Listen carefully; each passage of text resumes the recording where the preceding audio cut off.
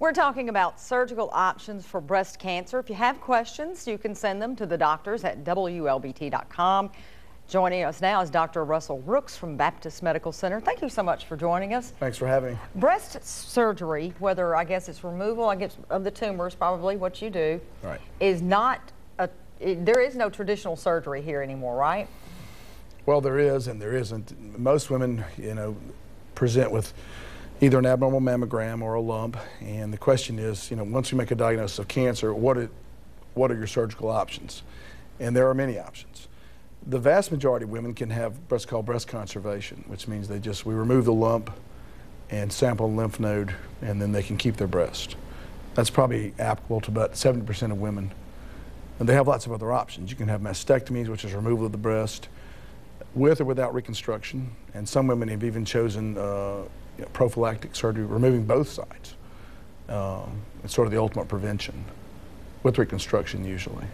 When you go and do just the lumpectomy, does that make you at a higher risk of recurrence? Does that not leave some risk there? There is a slightly higher risk of recurrence. Lumpectomy patients are treated also with radiation therapy, which reduces the risk of recurrence.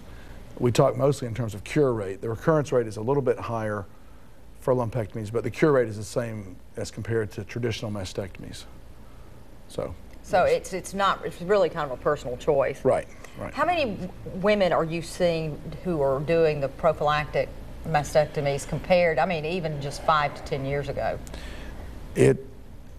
Quite a number. I see at least one new patient a week that wants that option, and it's based on the fact that there have been some younger celebrities have chosen that option, the fear of recurrence, personal preferences. There's no one. We try not to recommend the option as such.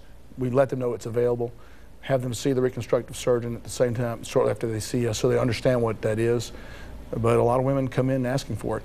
I have a question, and you may not know the answer to this because I know you don't do the financial part of your business, but do some insurance companies cover that? Most of them, including Medicare and Medicaid, will cover prophylactic surgery and reconstruction. I believe it's been over the last 10 years that's changed a great deal. Used to, we had to really beg and plead, as it were, but now they really look at it as a sort of they're saving money in the long run. Because it's ultimately prevention what they're looking at. Well, I know it's probably a little bit controversial, but what would be pretty reasonable for a woman to consider that? Having a sister and a mother who had breast cancer, is that pretty good odds that you're going to get cancer also? Well, that's a good point, but if a woman already comes in, well, there's two ways to look at prophylaxis. There are women who have no breast cancer that are considering prophylaxis, and that's a separate category of patients, and those are patients with high family, their family history is very significant, or they may have had a genetic test, which is another subject. But if once a woman is diagnosed with breast cancer, she's at the highest risk group that there is. So, but the patients that have chosen the more aggressive surgeries usually have a family history. It's not just usually a personal preference thing. So. Well, and if you do have cancer in one breast, is it at all common for a woman to go ahead and remove the other breast? That's what we're talking about, where women will come in and say, I've got cancer in my right breast, for instance. I know I could have a lumpectomy, but I've talked to my friends, I've looked at my options, I spoke with a plastic surgeon, and I'd like to consider removing both breasts at the time of the surgery and doing reconstruction. And the thing is, breast surgery today is nothing like it was in terms of scarring and disfigurement, right? Oh, no. 20 years ago, women were getting an anesthetic and waking up without their breast, and in some states they've even passed laws promoting, breast conservation.